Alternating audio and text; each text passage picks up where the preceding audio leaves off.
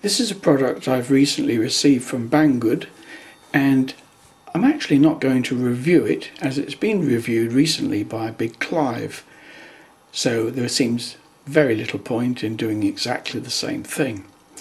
But what I do propose to do is to modify it to make it safe. Now, I've already taken this apart, and normally I would open this on camera, but the screws that hold it all together, as you can see if it'll focus, are absolutely minute, and they simply go into the extrusions here, and I don't think they're going to take too many screwings in and out before they cross thread and well, lose their thread basically. Now I have to say that this thing does actually work, and there's nothing sort of wrong with it as it stands, but it does have this rather awful mains plug on it, non-polarized, and it is supplied, whoops, with one of these dreadful lethal adapters. As I'm in New Zealand, you get this awful thing which is very unsafe. I haven't quite decided yet which ones I'm going to use. This is a rather nice one, but it's something I've removed from something else, and this is a new one which I've bought, which is a miniature. And they're both main switches, because as the product comes, it doesn't have an on-off switch on it. Now the other thing it doesn't have is a fuse, so I bought a fuse holder and some 1 amp quick blow fuses, which are off camera, there we go, to make it somewhat more safe. Now this is a plug, a moulded one as it happens, and it's typical of the ones used in New Zealand. At least it is polarized, and but the downside is it doesn't have a fuse in the plug, unlike British plugs, which are, in my opinion, slightly biased maybe, but the best in the world, which does have a fuse. Now if you are in the UK and you're considering some of these modifications, it's debatable that a fuse is required, because if you put a 1 amp fuse in the mains plug, that will do the job nicely. Now the other reason for changing the cable, quite clearly there is no earth on it, and as the whole thing is metal, if anything went wrong with any of the electronics inside, the case is going to be potentially at mains voltage, and if it's going to be used in a children's bedroom, or well, even in anybody's bedroom for that matter, you don't really want to grab hold of the metal device and electrocute yourself, because it could become live without actually blowing up or anything like that. It could just go to ground, which means that you are the earth, and obviously not a good idea. So here's the back of the unit. It has a potentiometer on here which adjusts the speed of the motor, and here the cable goes in via at least a restraining plastic thing. I don't know what they're called, restraining gland I think, but ironically there's a knot inside it as well, so it looks like they wasn't quite sure whether there was going to be a knot as a restrainer or the restraining plastic thing, so they've done both, the first one of which is completely useless, but never mind. So I'm going to take that out and put in the 3-core cable. Find I haven't instantly found a good place to earth it, so I may well have to put a nut and bolt into the cabinet somewhere so I can get a good firm earth. And obviously the fuse is going to sit in the back of it, and it should do that without touching any of the electronics. I'll have to check that to make sure, but I think it's going to be okay. And as for which switch I use, I don't know yet.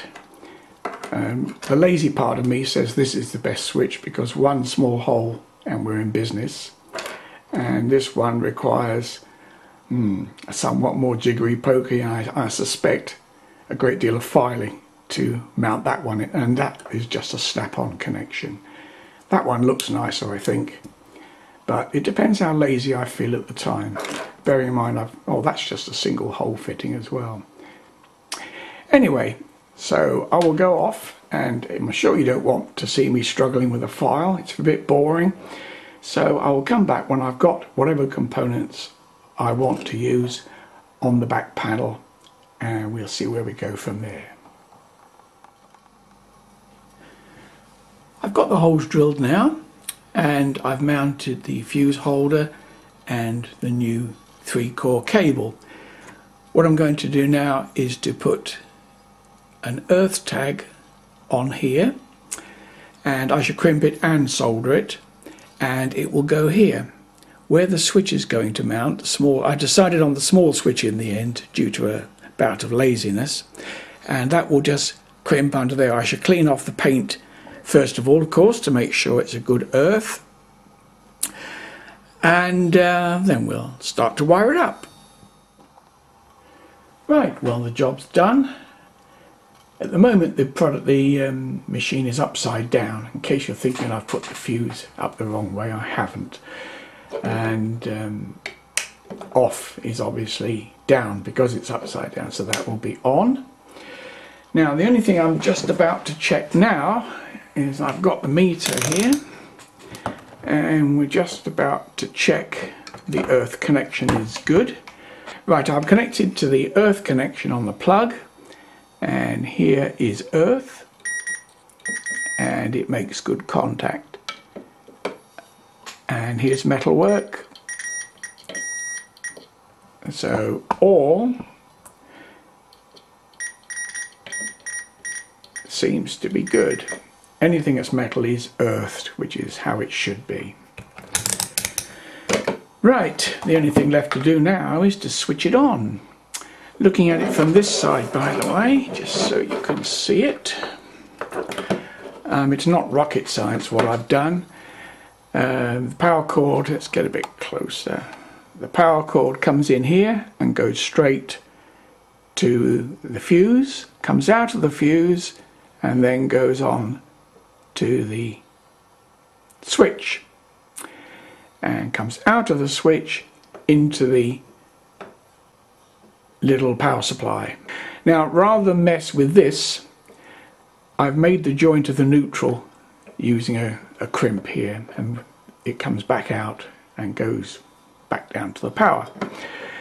The other side of it I haven't touched, so I just literally unplugged it while I was putting the pot back in, so it should all be perfectly good. There's not a lot of clearance between the fuse and the back of the motor, but it's about 1/4 of an inch, and I don't think the mains is going to be jumping that far. So all that remains to do is to put some power on and stand back. It's working, and the potentiometer here controls the speed of the motor, as you can see. Now, the only thing I would say about this product, apart from the fact it's now safe, is that, as per typical of the Chinese producers, they lie completely about its power rating. It's supposed to be 10 watts. Now, bearing in mind, I guess that would also be including the motor, which is a small DC motor, which uses about 35 milliamps. If I can remember, I have measured this earlier, but I never wrote it down for some strange reason. But the whole thing consumes 3.2 watts. Now, obviously, that is a long way off 10 watts. So I can only put it down to the fact that they're telling us porky pies. Now, considering it is a 3-watt product, it does produce a very good light, and if they named it as 3 watts, I would be happy. But bearing in mind what this cost, up on your screen now, it's pretty good value for money, and I've enjoyed adding another $5 worth of parts to it to make it pretty well up to proper safety standards. Right, here's a quick demonstration of how it looks. It's still daylight at the moment, so obviously it's not giving the best results, and I'm hoping it's focusing on the wall. Let's take this out of the way. I think that focuses a bit better then, because it hasn't got